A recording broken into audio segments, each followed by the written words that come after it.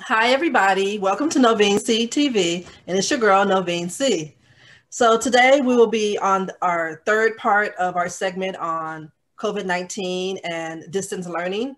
And so we've already talked to my niece from an elementary school perspective, and also my niece and nephew and grandson from the high school and middle school perspective.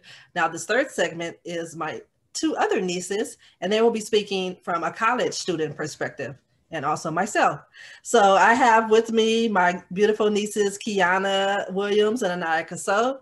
We also have another little guest peeking through the screen, Nasir, Aniyah's son, my great nephew who I was talking about the other day. And so can we please take a moment for each of you to introduce yourself, to everyone, starting with Kiyana.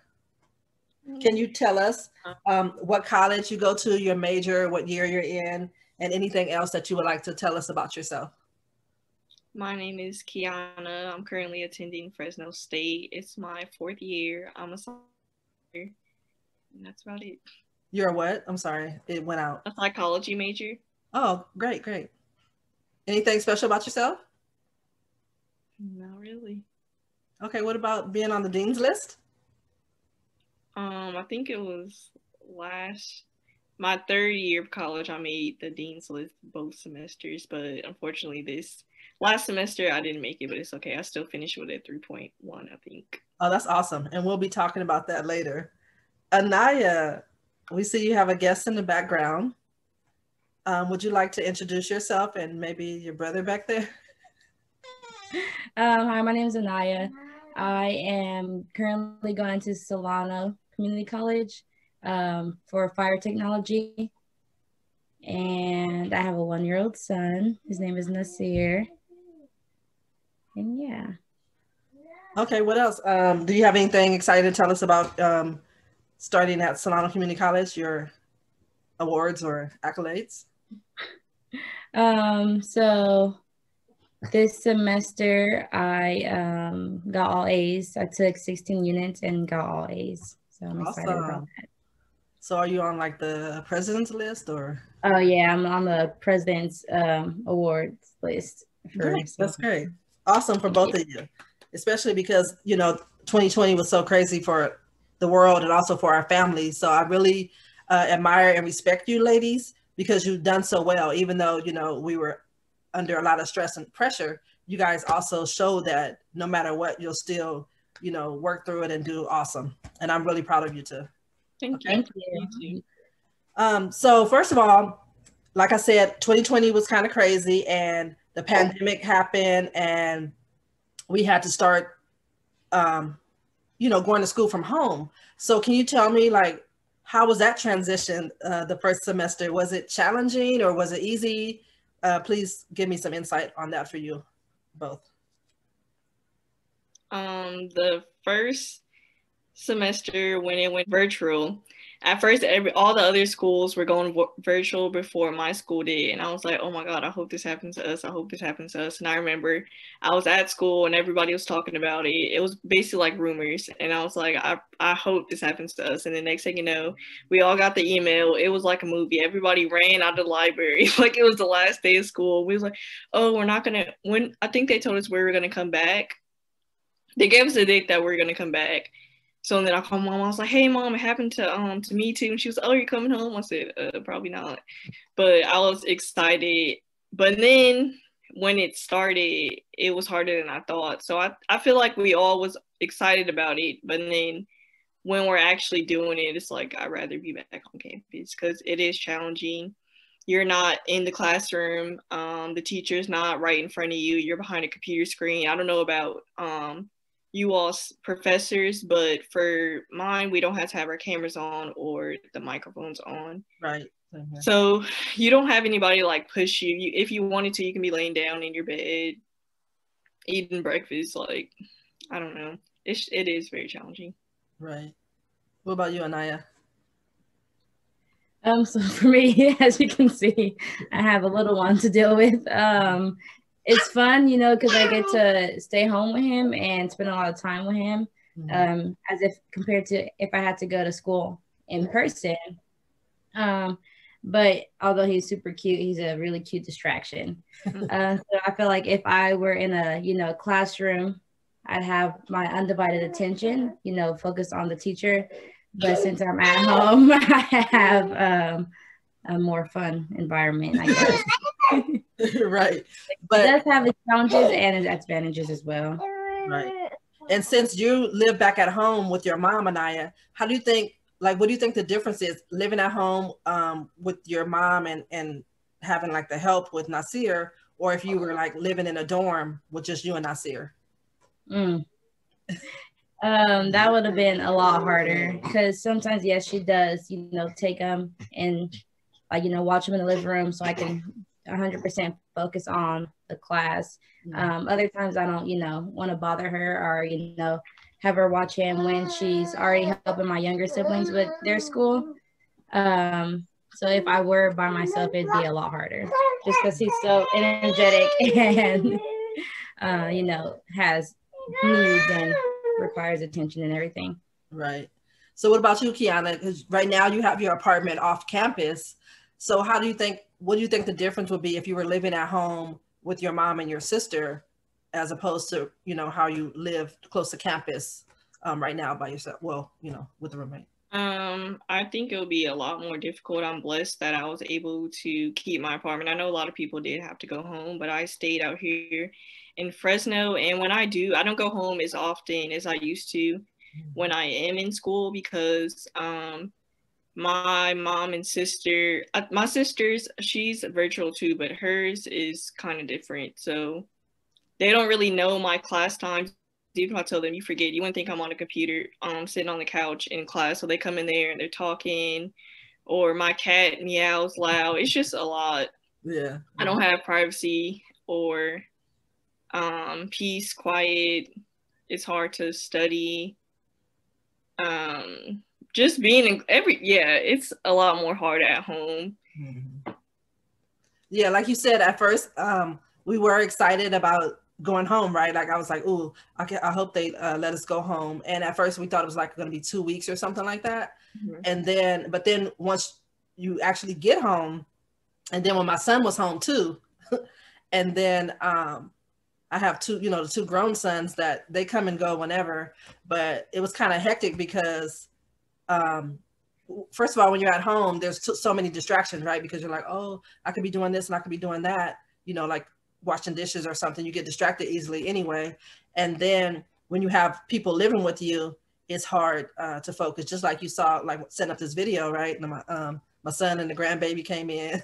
Even though you say, oh, I need quiet from this time, they're like, okay, yeah, we got you. And then they come creeping in, making all kind of noise, like your door's opening behind you, and I'll show you to everybody. But that's how it is, like, because it's real life, right? And so they say they're gonna give you quiet time or they're gonna do this, but then they have to ask you something. Where's the jelly or something weird that could have waited, And so, but you guys are doing awesome, like I said. So I'm very proud of you for that because you adapted very quickly. So what about, do you miss like every day getting up, going to school and going to class? I would say yes and no. Sometimes I do. Like when I'm like, okay, maybe if I was in class right now, it will be easier to pay attention or I would stay off my phone. But since I'm not, my camera's turned off, I can be on my phone. I can basically do whatever I want. But then when I think about it, like, oh, well, I can stay in bed all day in my pajamas all day. I kind of like this. So I think it just depends. I think it depends on the classes and the professors as well.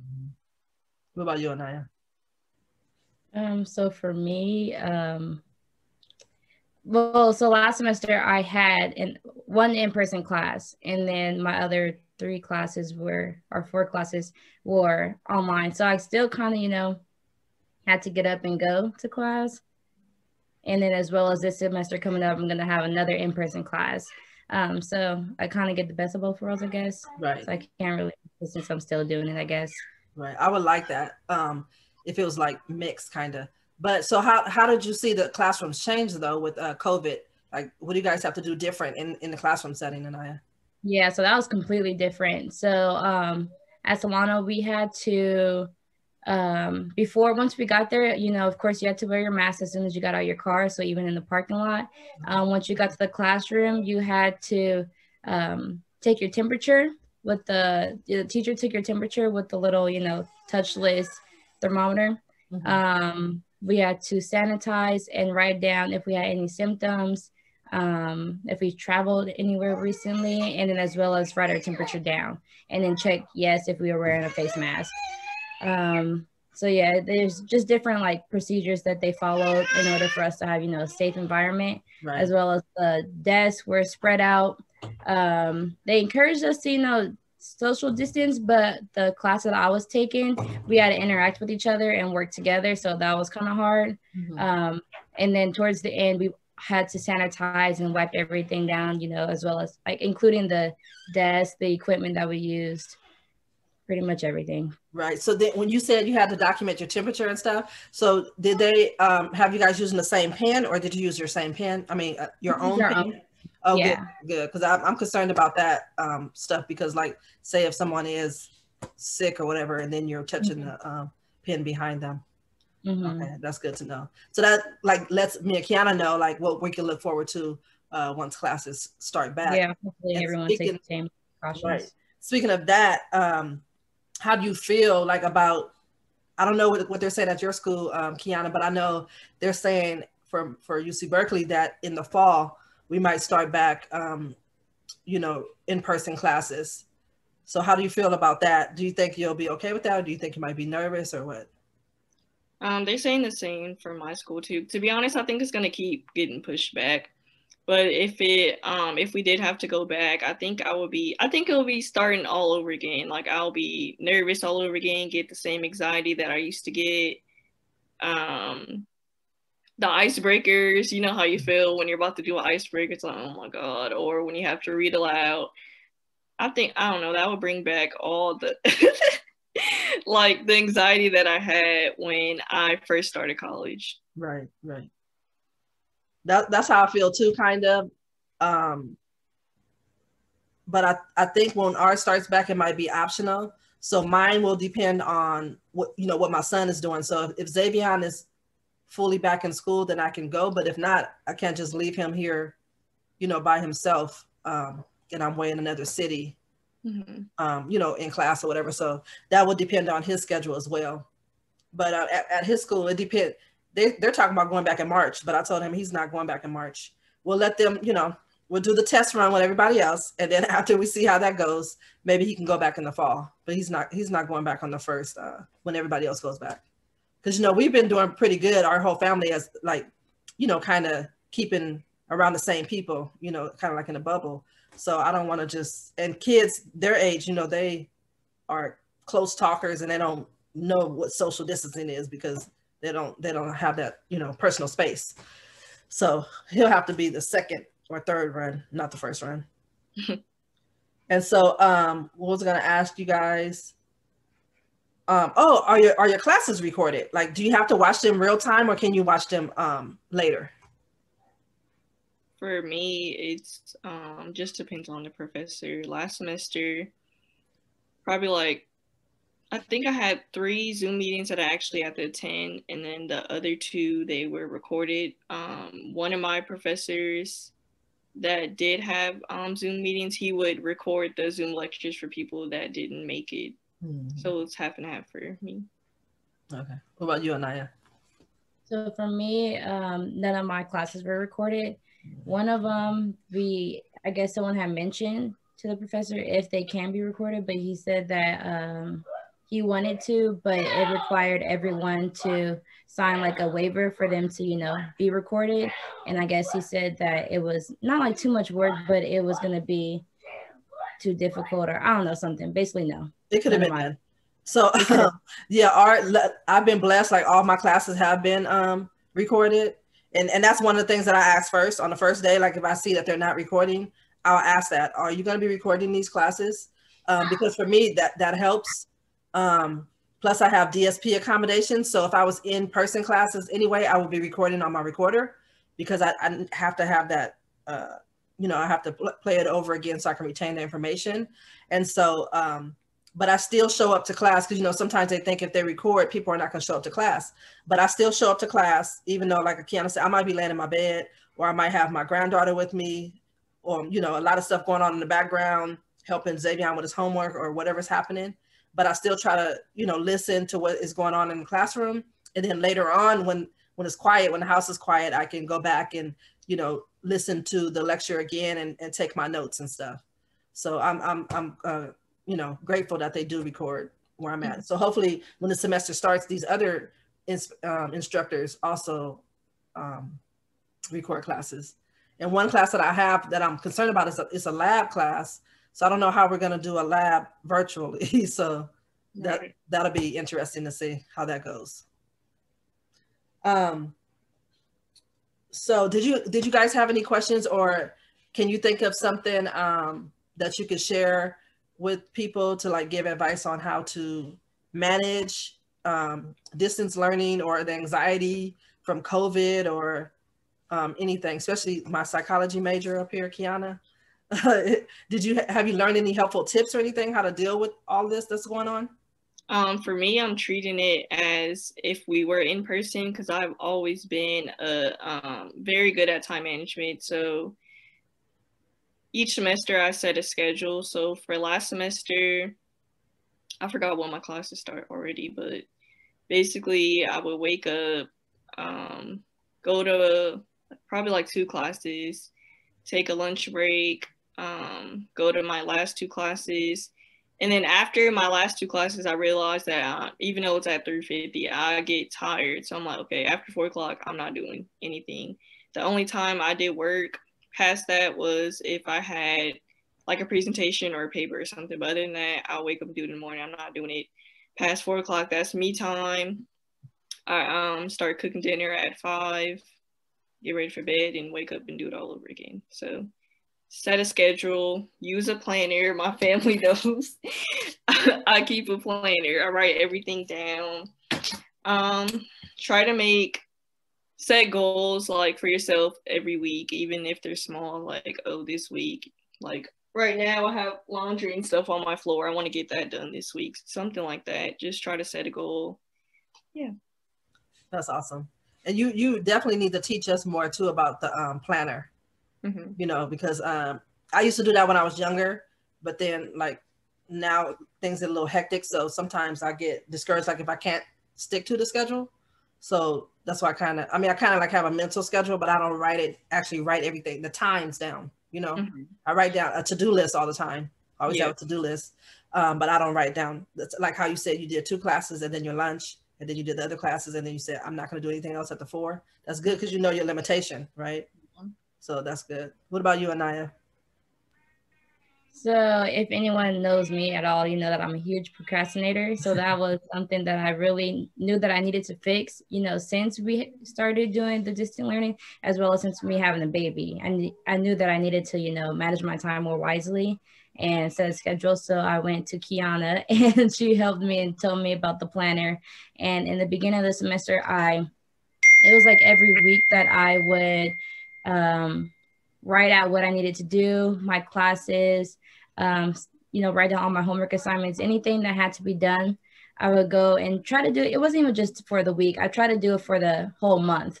Mm-hmm. And that helped a lot. I also have a really bad memory, so that helped me remember things that didn't seem as important. And it just kept me on track. Towards the end of the semester, things did get a little more hectic in my life. So I kind of like, you know, forgot about the planner, or I didn't have time for the planner. And it did, you know, I saw that it made a huge difference, that it helped me a lot. So that's going to be another goal for me this semester, is to make sure I keep and stay with the planner and just time management, basically. Right. And I like how you're old school with the planner too, Kiyana. You have the actual one that you write in. I love that. And also Kiyamo, just last week, he has a planner too. I don't know if you talked to him about that too, but he started writing more in his planner as well. Can I add to what Aniyah said about, I noticed that at the end of the semester, I start to fall off too with my planner, writing stuff down. And yeah, it does make a difference because, you know, you have so much going on, your finals, either summer's about to start or Christmas and stuff is about to start. So yeah, I do notice that at the end of the semester, I stop writing everything down, or I stop crossing the stuff off that I did complete, and yeah, it does make a difference. Right. Well, that's awesome, ladies. Aniyah, did you have a presentation like so far, virtual? Oh yeah. Oh, so no, I haven't. Usually the teacher said that I had last semester, he said that usually if it were in person that they had a presentation for the final, but no, all of my stuff was just, like essays that we had to submit or just projects that we had to submit. So no presentations. Right. I kind of miss essays. Like I had a couple of essays last semester, and I like writing essays. Presentations like that's. I hate essays. Do you hate essays? Yes. Isn't that everything you have to do in your major? Not really. Oh, okay. Okay. What about presentations? Have you had any, Kiyana? Yeah. So when we first went virtual, there was supposed to be a presentation in my class, but my teacher was stressed out and she was like, "That's too much. We're just now learning the ropes of Zoom and everything, so I'm just gonna cancel it." So then last semester we had a presentation, so I was telling my group members like, "Oh well, my presentation I had last semester, my professor canceled it, so hopefully this professor does too." So everybody was hoping and praying that eventually he was like, "This is too much," and cancel it, but he didn't. So I was stressed about this the whole semester because I do not like presenting, and I'm like, oh my god, it's on Zoom, that's even worse. I don't know, I was expecting the worst, but it turned out it was way better than presenting in the classroom. Right. I don't know, just the thought of everybody, like me talking right now and Naveen subscribers are watching me, it freaks me out.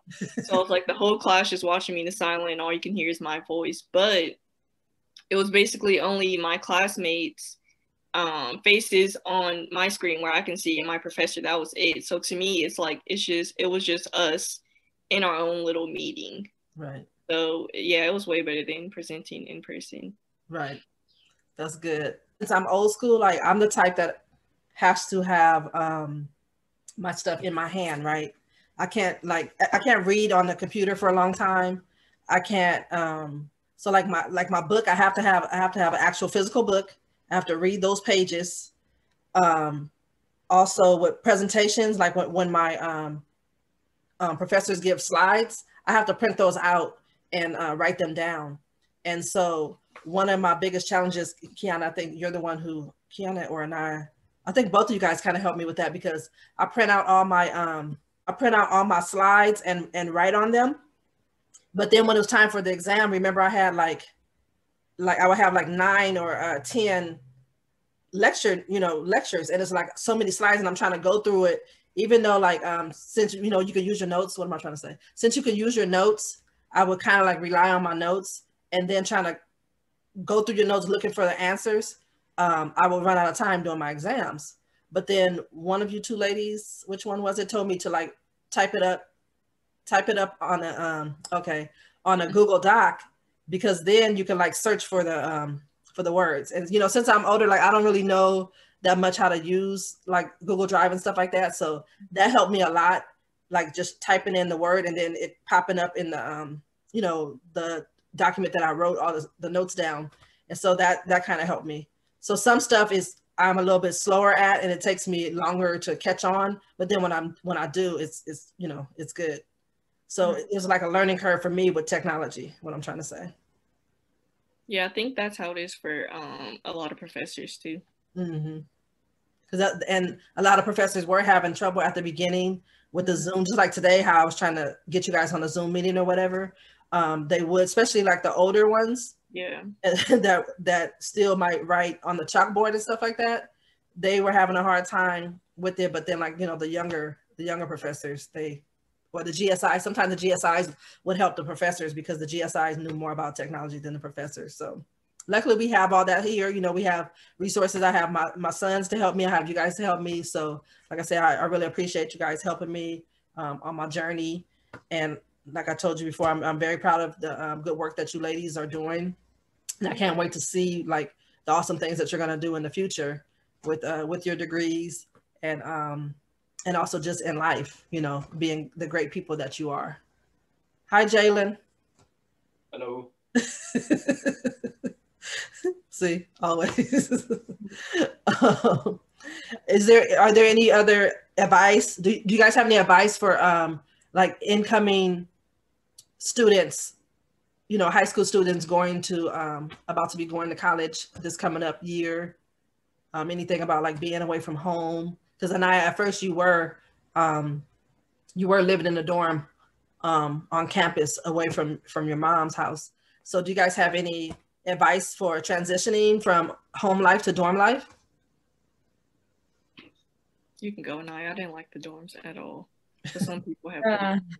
I actually really liked the dorms. I was blessed both times that I, had to be in dorm rooms to have really awesome roommates. But if your classes are still online, I would advise to stay home. In my experience, the dorms are super, super expensive. If you're not like able to have complete, financial aid to cover it, and you have to take out loans, it's a lot. So in the meantime, I would just recommend staying at home, even though if you, I really want to get away. Yes, it's challenging to have, school at home with so many distractions. I think it saves you a lot of money, and, it might save you from that anxious feeling of, oh, I have to leave home so soon. This is kind of a good excuse to stay home just a little bit longer. Why not have your parents or whoever still cook your meals, right, rather than having to rely on like the food court or whatever that you have at college. Just use this as an opportunity to save some money. Mm-hmm. And so, Kiyana, you said you didn't like living in the dorms? No, I did not look up with a roommate. It was just a terrible experience. But what about when you moved out into the apartment, your first apartment that you lived in with roommates? I was living with my friends, but other than that, my roommate experiences aren't the best. But some advice that I can give is to stay off your phones, even if your cameras have to be turned off. Even though you can lay down all day, try to get up. Your classes are only about an hour to 2 hours. I have a desk, so it's like use your desk. Or some people go outside, get some fresh air. Just try to get up and pay attention. It's hard, but you can do it. Right. You have to try to motivate yourself, mm-hmm, which is hard, especially like if you're not the student in high school that's motivated on your own. Like if your parents have to, be on your case, then it's hard to try to motivate yourself.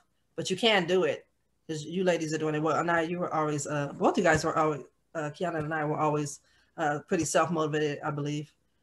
No? What? Your mom didn't have to get on you about doing your homework or anything, right? I mean, no, she didn't. I knew I needed to get done, but like I said, I'm a procrastinator. So it's the fact that I do have to, okay, Aniyah, you got to get up and go, do your homework or try to study, try to focus. Right. But yeah. Because if I don't tell Xavier to do his work, he just won't do anything. Yeah. Right. So, but hopefully he's still done. He's still middle school, so hopefully later he'll get more serious about it. Is there hope? No hope? Oh. But yeah, I didn't want to go to college until my senior year, so that's why I was like, I really didn't care. And then senior year, I was like, oh, college, so I had to hurry up and make up. I took a 0 period and 7th period, so yeah, it's never too late. Yeah, it's never too late, as you see. But also, we're gonna do another episode later talking about Career Day. Remember how Ma started Career Day and how she, I think she got us thinking about college, and I think that's one of the reasons why, how many of you guys are grown? 5 of you guys are grown, and everybody went to college. Everybody didn't graduate, but everybody went to college, and I think that has a lot to do with Mommy's Career Day and us talking about, you guys thinking about what you want to do and getting focused and making goals and stuff. So we'll talk and tell the people all about the Career Day that Ma started at a later date. But I just wanted to let you guys know that I believe too that was a foundation for you guys, you ladies, excuse me, and the reason why you are where you are and killing it, So because as a family we got together, and I believe we were all supportive of each other, and each other's dreams. Yeah. Well, all right, ladies, excuse me. I would like to say thank you so much for taking this time and coming on Novene C TV and sharing your experiences. And so I appreciate you, ladies. And like I said, thank you for sharing your stories. Thanks for letting us come into your home and giving us some insight. And I love you all very much. And thank you, everybody, for joining Novene C TV today with my nieces, Kiyana Williams and Aniyah Casso, and all the extra people that we had in the background. And please subscribe, like, and share if you haven't done so already. And I'm wishing you peace, love, and light. Bye. Yeah, thanks for having us, Novene. Oh, thank you, honey. Thank you.